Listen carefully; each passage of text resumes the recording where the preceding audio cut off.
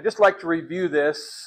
I get this question all the time, but this is pretty simple. If I look at my computer screen as I'm sitting in front of it writing a program, the top of the screen is over on that side of my machine, while the bottom of the screen is on this edge of the machine. The left side of the screen is also the left side of my machine. And the right side of the machine is the right side. That's easy. The long axis is X and the short axis is Y. So if I look at my setup here, this is what it looks like on my screen. And I've darkened the lines with some red pencil so we can see that this 0, what they call XY origin, is on the right side of the part and at the bottom of the part. So that means it would be on this back side, the right side of the part, and this is at the bottom of the part. So now we just got to find that point. I did this recently with a mechanical edge finder on the last drawers, actually. This is the pan drawer. I did the appliance drawers. I use my mechanical edge finder. The beauty of that system, it's less than 20 bucks. If you buy a name brand like Starrett, you're going to spend 50. Name brands are usually worth it because they're a little bit more precisely built, a little bit better quality. But all it had to do was come up against the side, and as the two cylinders lined up, as it got close to the edge, then they seemed to be one cylinder. And then as soon as you went past that center point, then the bottom section would move, it would jump off, the spring would hold it in place, but you would still see it jump, and then you knew where you were. Back up 1/1000th of an inch. Very accurate way to set up a part. I've been doing that since the 1980s when I started machining. So a long time. Beauty of it, inexpensive. Okay, now you have to make a compensation, and the system I'm going to show you today, you still have to make a compensation. But if your eyesight's failing like mine, or it's not quite as good as it has been, seeing that shift in the other mechanical edge finder bothers you, or is hard, then I'm going to set up a system here that's going to give you a beep and a light. So it's going to be easy to see and easy to hear. So give me just a second to get everything set up, and we'll show you how we use this newer edge finder. So this is what the new edge finder looks like. I've got it set up in my tool holder, and if I just move that just a slight bit, we get a light and a beep. So the job is going to be to bring it to the back side of the material, jog it forward slowly until it hits, and when it beeps, I know I've found the edge. And I'll do the same on this side. Now on the mechanical edge finder, the tip was 0.2 inches in diameter. So all I had to do was minus or add a 1/10 of an inch, and I was good to go. This is a 6mm little ball on the end. So that's 6mm, that's 236 thousandths. So the offset would be half of that, or 1/18. So there's an introduction to this edge finder. I'll give you a link to this. I picked it up on Amazon. All right, I'm going to set it up now.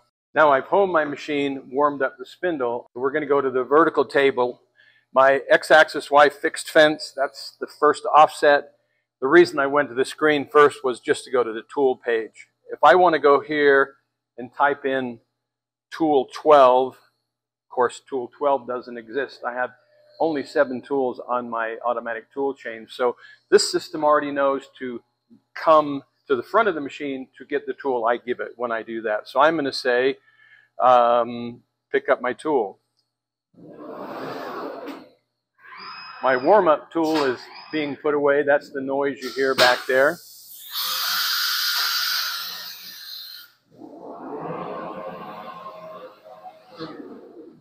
And now the machine's right behind me and ready for me to put the tool in. So to do that, I'm simply going to release the tool on the button on the screen. You get out of the way. Release tool right there.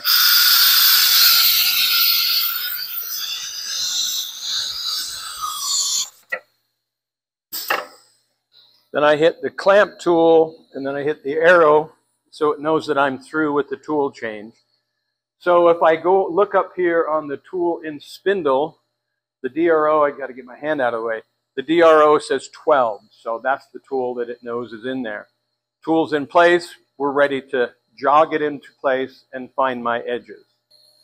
So I'm going to go to the control screen. You can't see that, but I'm going to change the jog feed rate to 20% and hit enter. So when I move in the y-axis over here, it moves relatively slowly. I want to sneak up on that. I don't want to crash into it. So now the 20% lets me move a little slowly. Well, I guess pretty good there. So now I'm sitting about in the middle of the part on this side. I'm going to bring it up until it touches that edge. So at this point, I'm going to go to step jog. We're going to jump back to the screen so you can see where I'm at. I know this has got a little flicker, but that's all right. So we're in the control screen here. We're going to step jog. That's highlighted.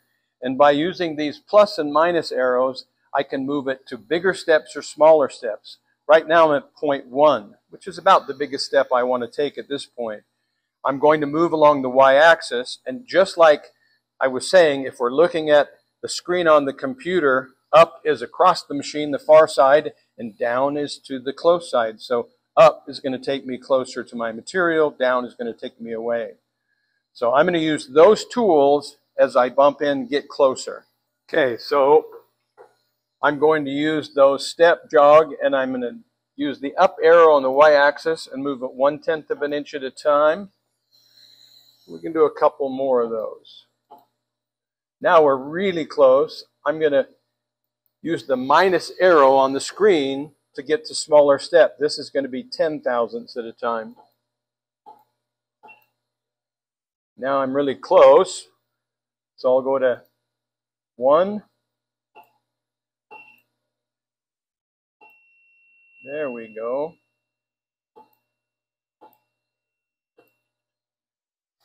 I'm going to back off a couple of steps until the light goes. And so you can see I'm right on the ragged edge there. So I'm going to go to my offset on my Y. I'm going to 0 that. Then I'm going to take it out of step jog, raise it up so I don't bump into anything. I'm going to go back to step jog. So my probe was sitting at 0.001. And then I got up to the edge and touched it. Now I need to move so the center, half the ball width, I need to move forward or to the up arrow here. But I can go into my offs or my steps, and I can actually put a precise step in that I want. So 118 is half of the 236 diameter of the ball. So if I change that to 118 and then hit my up arrow, then I am right on the center line. And then all I need to do is hit 0, and I'm good to go. Now I repeat the same thing on the back side, which would be the x-axis. So we're going to go do that. So let's just talk about this for a minute. Nifty little tool. The downside, like I said, I still have to put in the offset of the ball, but it finds the edges, and because I get the beep and the light, it's really easy for me to do my job. So it's on Amazon. It's less than 150 bucks. So a good deal more expensive than $20, and you operate exactly the same way, but it has the advantage of the sound and the light, so it's really hard to make a mistake.